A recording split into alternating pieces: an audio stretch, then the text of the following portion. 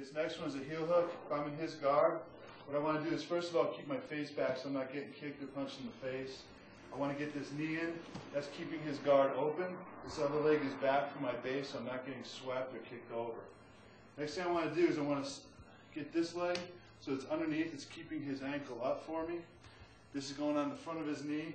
This arm should just really be defending this leg just to prevent him from trying to trip me. So I'll just grab the ankle like this. What I want to do is all in one motion. I want to put my foot right here, right at his butt, and I want to throw myself backwards. As I do that, I want to bring this leg over nice and tight. This has to be flat on the ground. If it's up, it's going to be a ankle lock, heel hook war. So I don't want to do that. This wants to go right here. Tuck it real nice and tight. What I want to do now, keep my legs, my knees nice and tight. I want to rotate my body. It's right here for me. Get the grip here. What I want to do is I don't want to just turn, because then that will allow him to turn with me.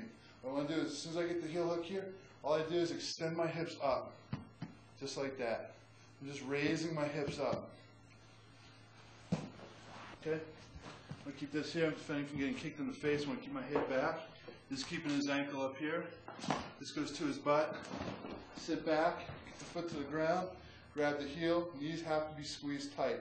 That's going to trap his leg. Rotate my body straight and raise my hips. Just like, okay, this is the technique in full speed.